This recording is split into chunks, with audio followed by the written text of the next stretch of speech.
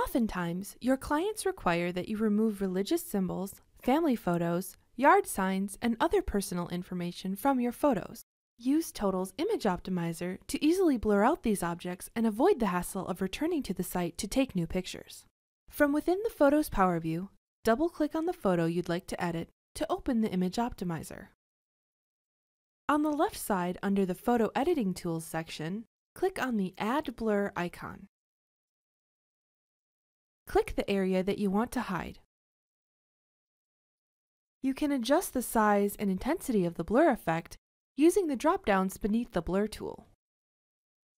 Click Apply or Save Images when finished. That's it! Try this in Total the next time you need to block out personal objects from your photos.